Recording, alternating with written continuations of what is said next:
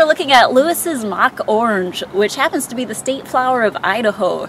It was named in honor of Captain Meriwether Lewis, who documented the plant on his trip in 1806. In my personal opinion, they should have named it Meriwether's mock orange to have some nice alliteration. No one asked me. It's a deciduous shrub. It grows 3 to 10 feet tall. It's in the hydrangea family. The stems are erect. They kind of grow in this vase-like shape.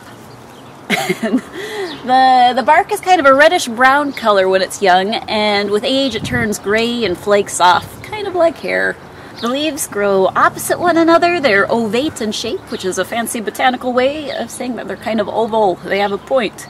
It has 3 major veins that you can see that run from the base of the leaf to the tip, and they're mostly smooth on the margins, but the younger leaves have some teeth. The flowers grow in these showy white clusters at the ends of branches of about like 3 to 15 flowers in a bunch. They're white, they have 4 petals, and they have bright yellow stamens. And they both smell and kind of look like citrus flowers, which is why it's called mock orange. The plant is eaten by deer and elk when they're foraging, and the seeds are enjoyed by quail and squirrels.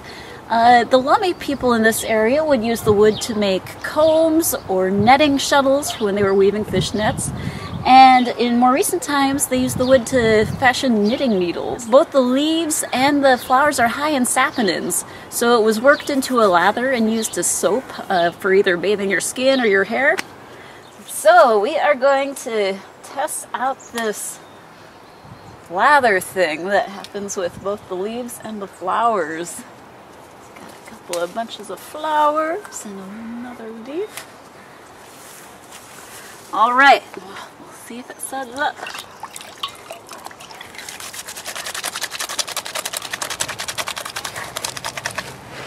That makes a nice lather.